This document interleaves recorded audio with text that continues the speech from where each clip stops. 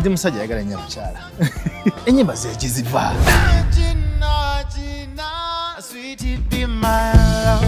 It's very hard for me to sing about something I haven't experienced or something I haven't had a story about. My name is Kenneth Mugabi and this is my Tusker Malt Conversessions.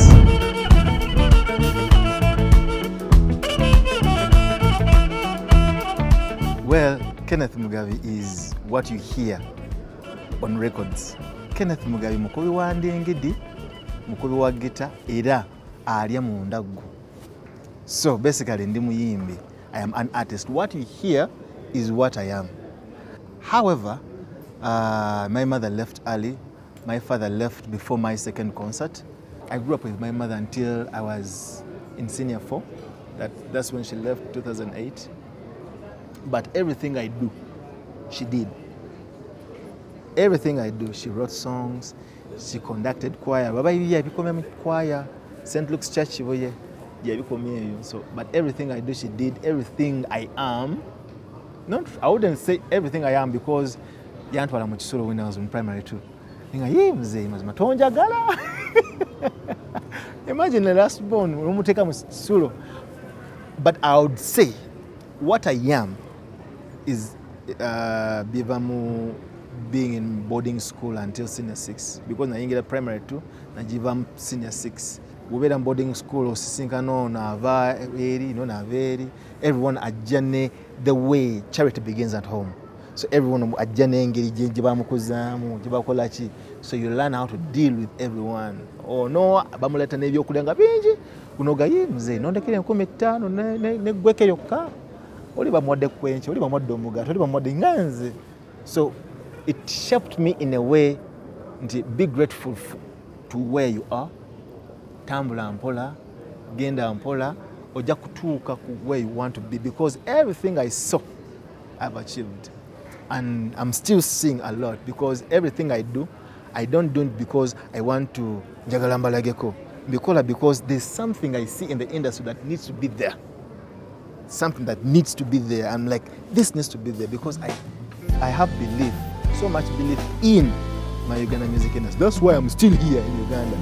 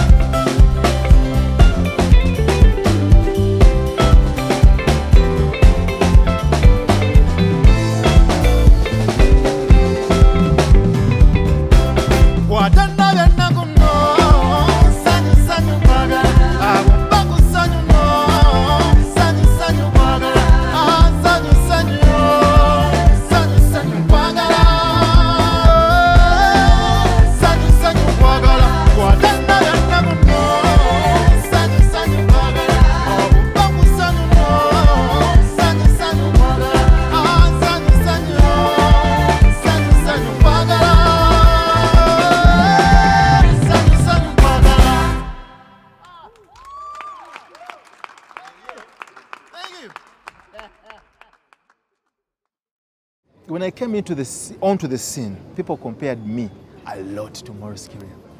I don't know why. Maybe probably he was the only one there. I don't know.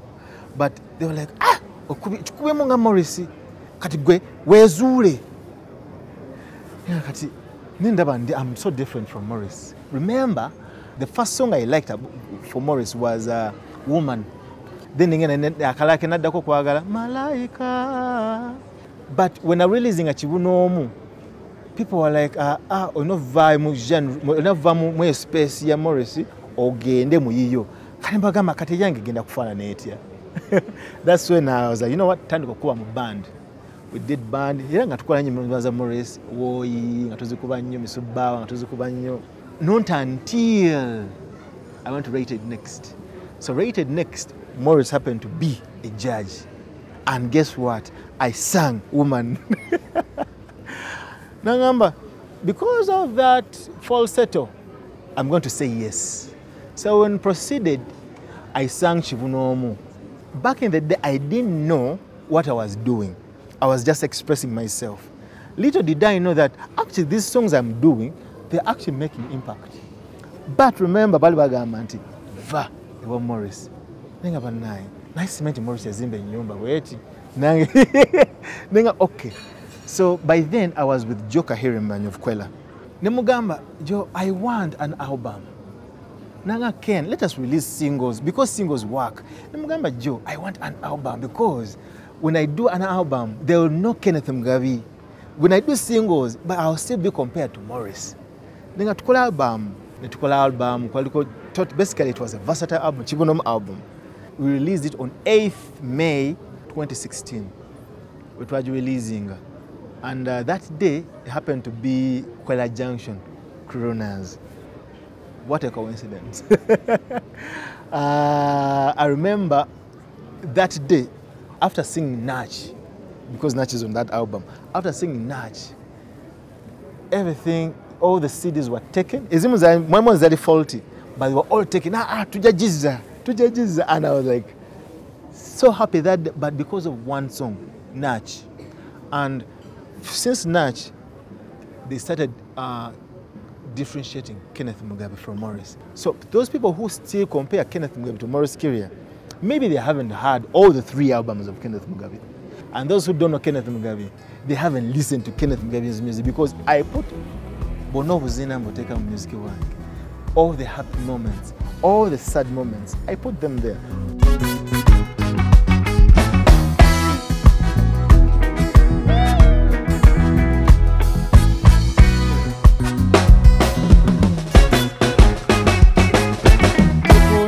Mwatu iyongera okulunga otadde olunyafa kumutima nze ngonze yongera okumala obulungi bwonwukireko ŋŋaali nnyonyi muzinga kusinza kyo gano malojjolojjo kusangiriza nnyo mu masaŋŋanzira nga weesesa ebinyuma ne muluyuguma mukwano nkwetaaga mbagirawo Tambola Ebinyuma Onyumya ebisasa Tunola Ebinyuma Kankunyumire luberera Simbo Tambola Ebinyuma Onyumya ebisasa Tunola Ebinyuma Kankunyumire luberera Nze bebe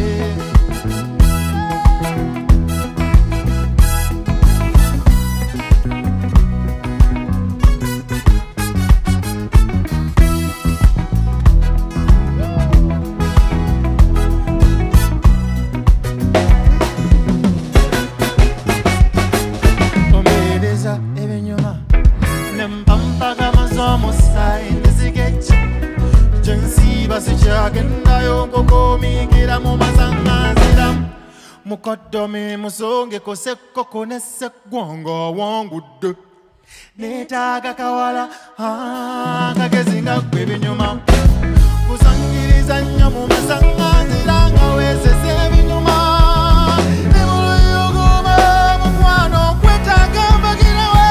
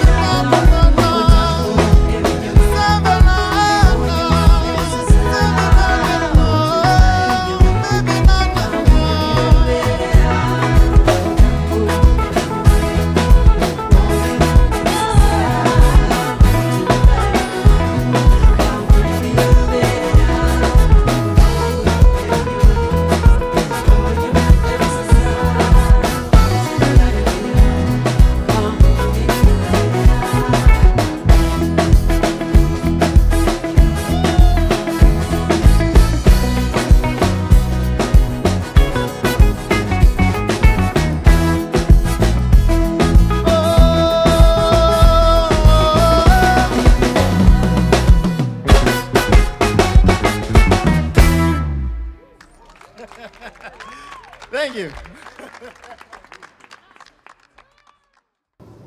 Well, my music is different because I chose to go that direction. Nasala ogenda that route because I felt like in Uganda we have lots of tribe dialects, and each tribe and dialect has its own music, more than actually one. For example, when you look at Buganda, baina Magunju, waliyo Bakisimba, waliyo Nankasa, byonna Mbaga dance, byonna each has a different type of beat and all that. So nasala I'm not going to invent anything new. Let me use what is around. So when I decided to go to Makerere University Performing Arts and Film, now that's when everything came together. Katona nanyamba nenkwatagana drama nasoma naye campus, keyboardist gwenkola naye nasoma naye back at campus, percussionist gwenkola naye twasoma naye ku campus. So everything ebisinga tubizimbidde wamu. Ne music yono nyini when I was learning guitar nga nsoka wa keyboardist kino kikola otya kikwata wano ku guitar nafuna engeri gyakikwatamu nanjigirize nakikwata watu ku keyboard. Drama wange yanjigiriza the first chords on guitar, Eugine. The first chords on guitar yazinjigiriza. Keyboardist yanjigiriza those chords zentero kwata ku keyboard. You never sing. Basically okubeera around music, live music especially, kyatuyambanga nnyo nti switching okujja now let me record kyabanga easy yange ogamba nedda tekawo kano ng'olina n'ensonga lwaki ogamba tekawo kano. For example, when we were recording Nkwegomba ne Pirate Beats, twakayana nnyo in terms of ng'oluyimba luva mu D lugenda mu A, naga nedda ssebo ekyo tekiyiyo, lulina kuva mu D lugende mu A. Ne mugamba ssebo gwe kateekeyo olaba oba tekagendeyo. When he did it and everything became totally different, ne mugamba kanyongeremu endingi D, naye oba twateekawo gita ne mugamba mpulira nze endingi D kaiteekamu, we twateekamu endingi, the song became totally different. So abantu abamu abanfollowinze tanfollowinze because nti no Kenneth Mugabi ayimba nnyo bulungi oba wakabi nnyo. No, banfollowinze because they see the stories I tell. They fit in those stories I tell. They see themselves in those stories I tell. That's when I was like, you know what, let me grow, let me evolve in art, because everything I do, I first hear. Be judged. Me, I go and live my life. I experience, I do my mistakes, I do all what. Remember, I experiment.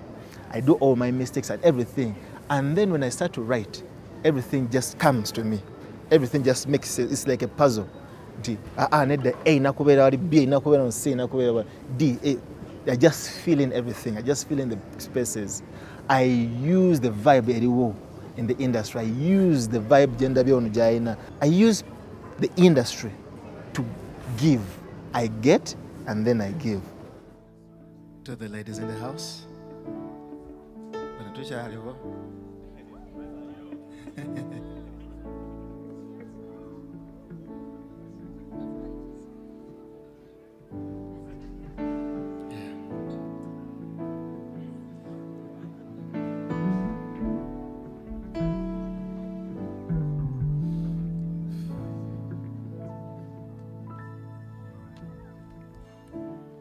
Nzikirizibwa okusemberera, nzikiriza kusemberera, nzikirizibwa okutunuulira. Oli kifaananyi kye batannasiiga, Katonda yawunda gwe ne yeewuunya, nzikirizibwa okukwatako. Sweetie, Aneta, tonfuna bubi, nze munno, Nkwegomba, kulabamu abalongo, abalina amaaso ng'agago. Nkwegomba, Nkwegomba,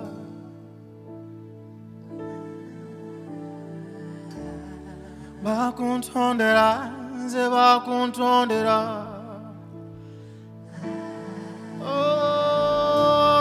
nzakusanira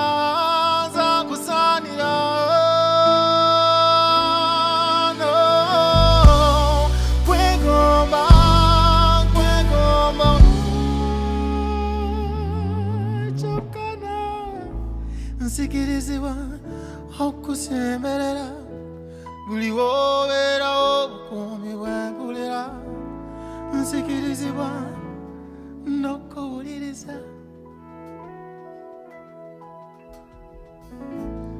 bw'oyogera zaabu yafuluma buli bw'onseka mirembe gye mpulira nyumirwa nnyo ompuliriza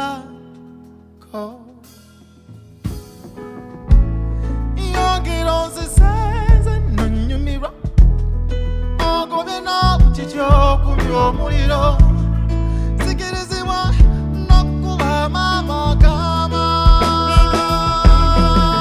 nibyokola nkwegomba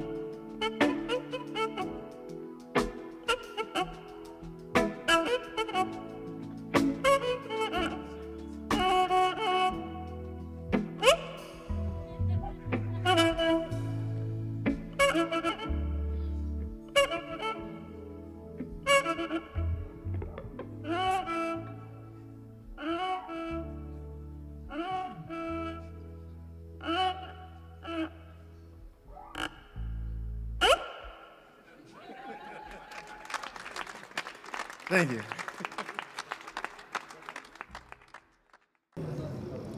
How have I managed okubeera nga siri mu kavuyo? Sibunoonya obuvuyo sibunoonya. And true, nkoze ku mitawaana naye I would say Katonda yankeepinze nti kino tetujja kiraga. Naye nkoze ku mitawaana, like I said, I experiment a lot. Naye nkoze ku mitawaana egiwerako naye ekinyamba nti maybe bwenjikolera they have a lot to lose. But I would say Katonda yagamba nti kino tetujja kiraga. Maybe yakyankuumye.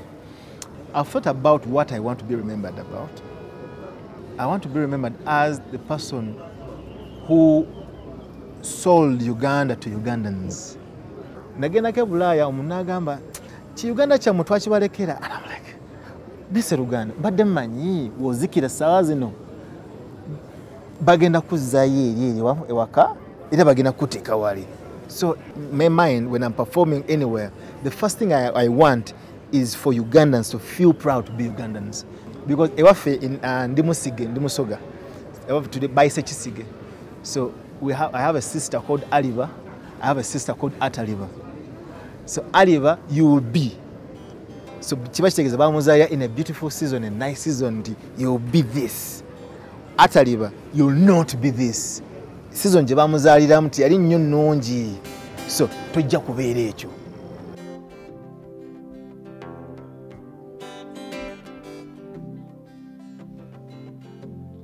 Muvubuka nkulamusizza, weebaze Katonda yakuwangaza.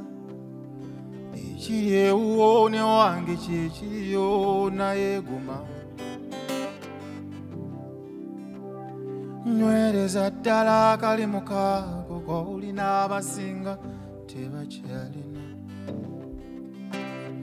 Okusirika k'owulira si mirembe buli muvubuka akaaba agamba najja wezi nasomesa omwana buli gwe nkabeerabeera akaaba enseefu nzeeyo kwenkanaakayo ndowooza okunnyuka amaka ngalekerani nkoze 2:75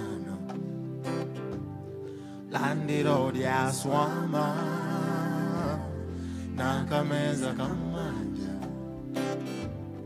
n'omugagga aswama zebinsobedde ewaka ne mu kibira abinsobedde zebinsobedde abinsobedde ewaka ne mu kibira abinsobedde zebinsobedde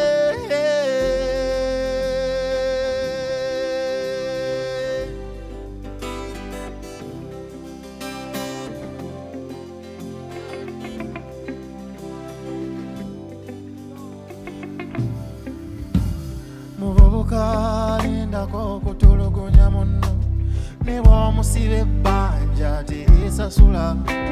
Muvubuka tomala gasaasaanya nsigo bulamu bwe bugagga kozesa obupiira yonja omwoyo guvubuka ngukuume agali awamu ge galuma ennyama najja wezi nasomesa omwana buli gwengabirabeera akaba enseefunzeeyo kwekanakayo ndowooza okunnyuka amaka ngalekerani koze 2:75 Landlord yaswama n'akameza kamanja n'omugagga aswama zebinsobedde wakane mu kibira abinsobedde zebinsobedde binsobedde wakane mu kibira abinsobedde zebinsobedde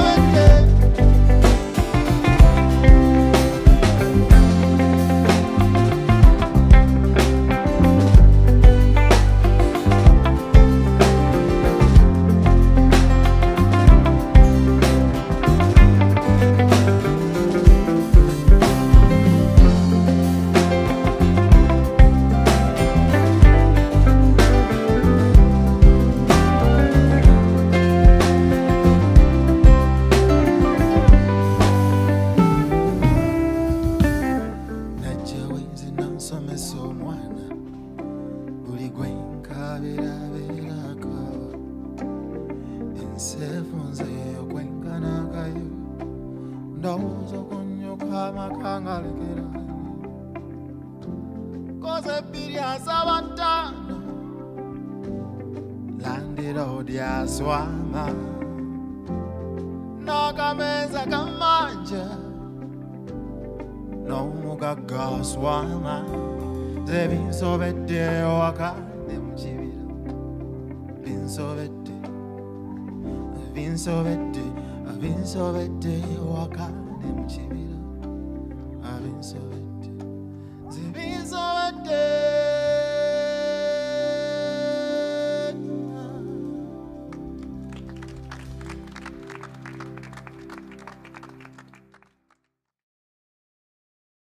My love experiences. Yenzo omuntu ayagala nnyo ogezesa. Because it's very hard for me to sing about something I haven't experienced or something I haven't had a story about. Story nenjeteekamu. So story nsooka gyeteekamu okuvaayo bulungi ogitunda.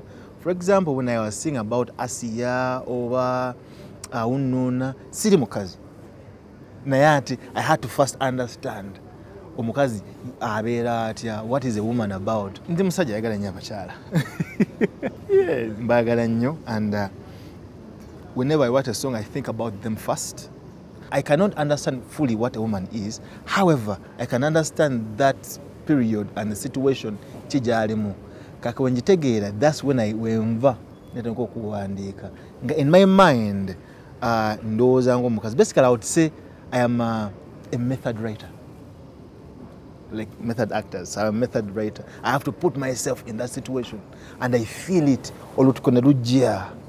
If my heart doesn't sink in when I'm writing a sad song, so yes, I'm seeing someone and I'm seeing it going for a long time. I haven't had any kids yet. However, I'm planning to have in the near future. Yeah, however, I've been so concentrated on the music because music is also like kids. The more you give it, the more it gives back to you. But when you focus your energy onto something that takes a lot, at the moment, wagenda conflict of interest. Umwana ino coming first. I think there's music. I think music about that sente so kulabira omwana. So how about you? Olinda ko omwana katono and kino ne kigguka bulungi noterera ku ground sene zeyongera, and then you can now think about having kids.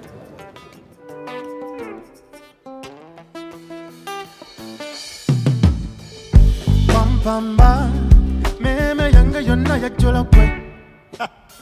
Injala ne wanuma lumonda mala ekizibi kitama. Sweet napondoka munyingo zonna ne mundoza. Inkalamata baby yabodde pereketia sweet. Chikasika baby yamuka tekuja. Sisi tira muzawala gide. Sing a lullaby, togamba no more, keep it under. Togamba no more, togamba no more, keep it under us. Yes, don't tell our little secret. Keep it under us. Don't tell nobody. Togamba no more, keep it under us. Yes, don't tell nobody. Don't tell. Subiza you will pass by. Tesumolo zonchi kwesa wanzi wadanga. Mole mole. Unakamala yo kumvinyona nyuwako Tuli wachango magumu nabo mutapotoja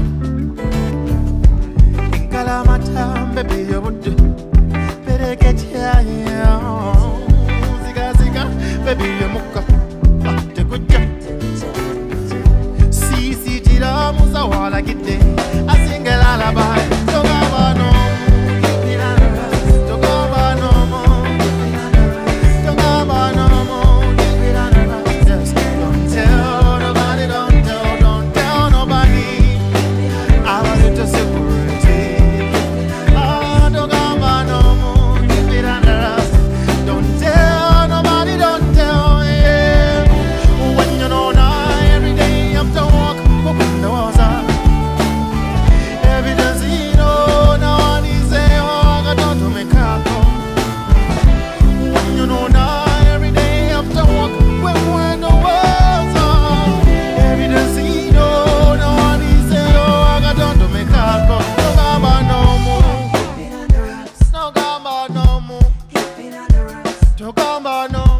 Keep it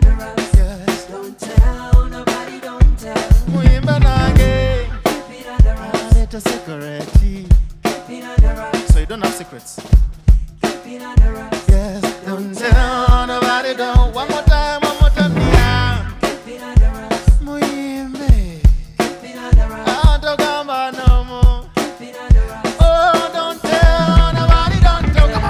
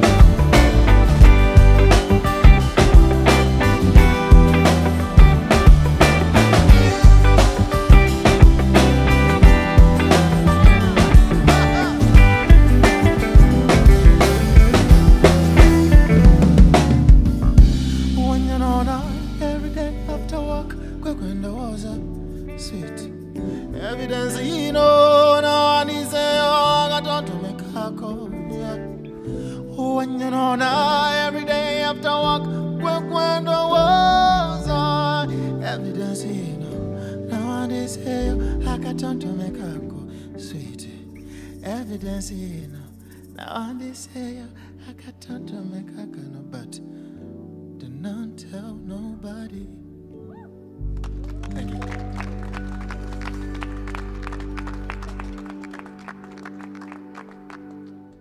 What many people don't know about Nach is Nach is a transformational song. So Nach came from Nagatama bintu bingi. When I was growing up, basically in school, I was never taken seriously. Nga mbera nsesa abantu baseka, and yet mbanyumiza kintu kyaliyo. So ngino kwetegeze embozi zanze nyumya ate zisesa abantu. So most people thought I was going to be a comedian. So nagata all those contexts of Nach, primary school, you never know, engage na tereka mu fene, na tereka nga fene, na yegalanga nyo fene we nali nkula. Nafuna context eyo nenjiteka mu Nach. Since I was never taken seriously, nayagala nteke that laughter into the music. Remember, I had said it's a transformational song. Sitera kugolola ngolodde ku mpaka zene miwula ja fene bambyoliyeko engeregezere na zinabyeko leero. I put a lot of frustrations in it. I remember when I was in primary 5. This is one of those embarrassing moments of my life that actually real sunk in. And until recently, that's when when I could be this Ebinyuma, this thing actually affected me in one way or another. One day, when I decided to clean up myself, primary, when I was very young, like primary 2, I was 6 years. So nakulia primary, nakulia second, nakulia mchisulo basically nakulira. So one day, nali unasala uningam to let me clean up myself.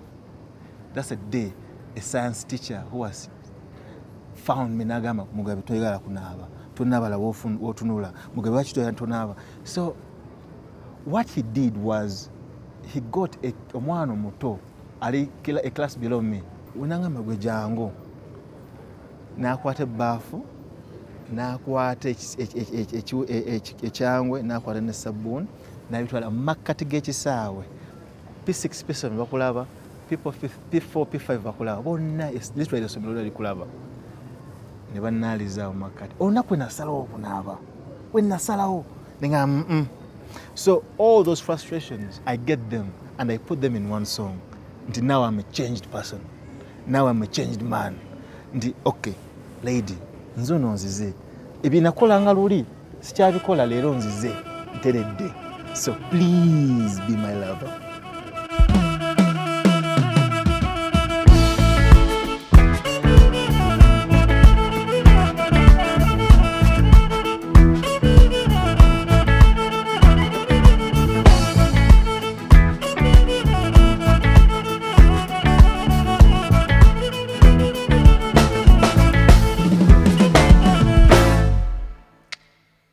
Saza kaviri nze nyuma azazera kukola ngoloteko bakinze ne meola jafere bambyolieko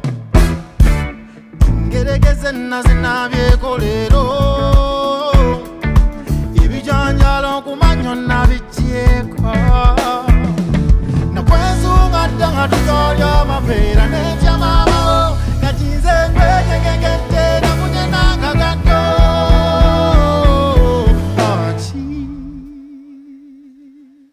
Baby, be my lover. Naji, mwana kwe, please be my lover.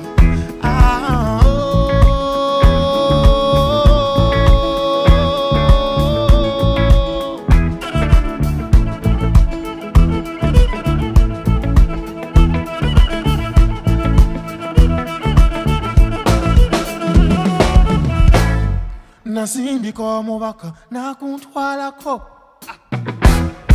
olw'ensonyi nnyingi nakunkwanako nasomba amapeera nga nkuloga amwananga sijja kwerabira ebyaluli nakunyonyogera nonywegera ebisigadde byalimu oluyi engolo ensambage nakwesunga dda nga tukyalya amapeera n'ekyamamawo kakinze kwetegekette nakunye n'akagato nawe nawe a sweetie be my lover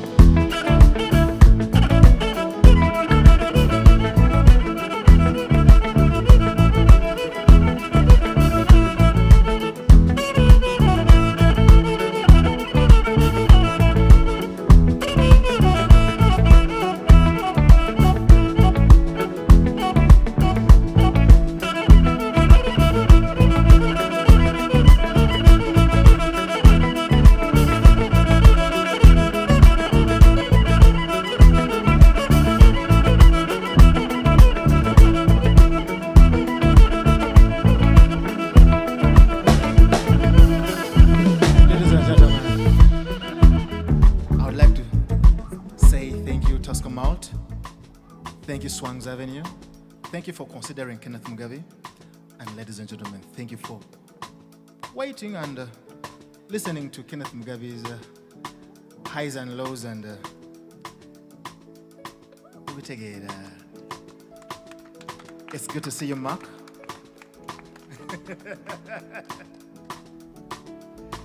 So, JJ on the drums, ladies and gentlemen.